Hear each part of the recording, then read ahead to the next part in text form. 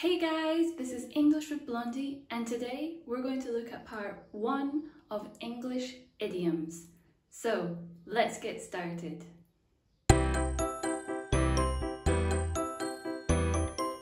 Okay.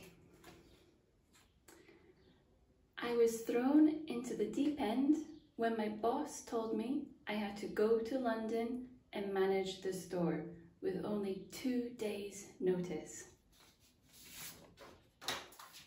My partner and I see eye to eye when it comes to redecorating the flat.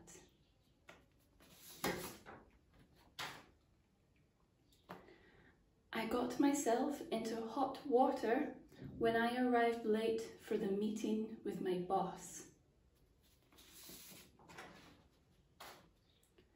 A good way to break the ice with new students is to play games so they can get to know each other better. And finally, I really put my foot in my mouth when I called the female customer sir. So there you have it, 5 examples of English idioms.